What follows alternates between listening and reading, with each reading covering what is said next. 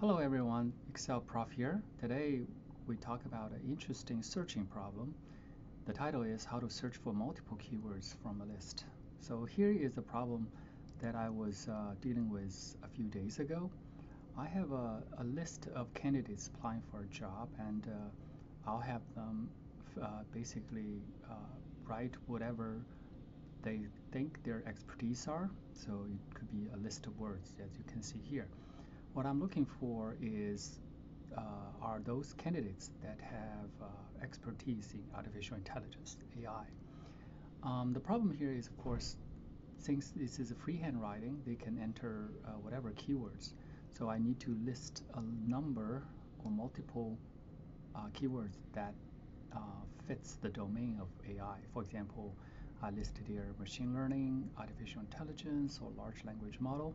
The list goes on, but the task here is that I want to search for all those keywords, and as long as someone entered any of them, it return a hit for me. Okay, so that's the goal.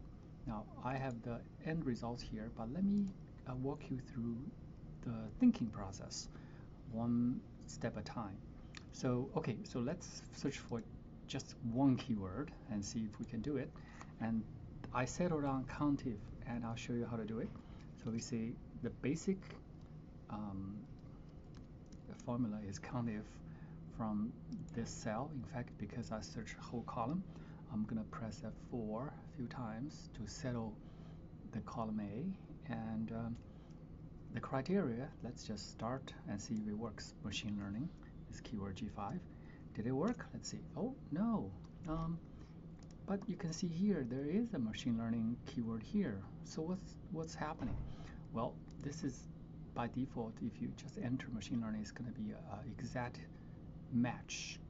So as you can see, this is not exact match. What we want to know is search within. So the solution is just to add wildcard, the asterisk mark symbol in the front and in the back of this keyword. So the syntax are quote asterisk quote ampersand, so link them as a text, and in the back ampersand quote unquote asterisk.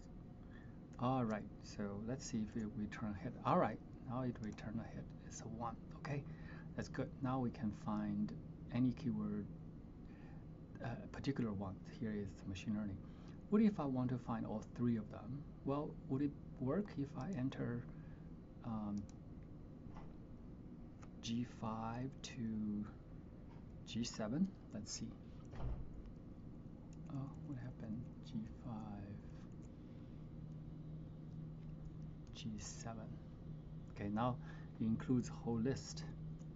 But something curious is happening. You know, here it has this particular cell has machine learning.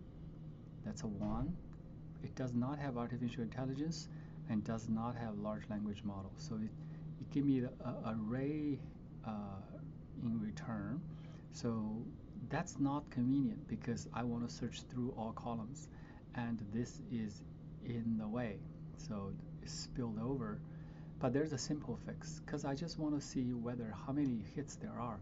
I'm gonna get a sum of those columns, the 1 0 0. So let's see, now it returned a 1, meaning that out of the 3 keywords it found 1 hit.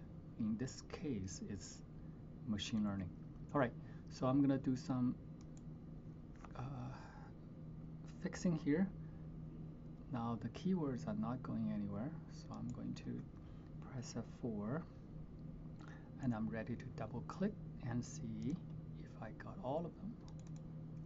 Okay, now you can see that it was successfully catching those keywords.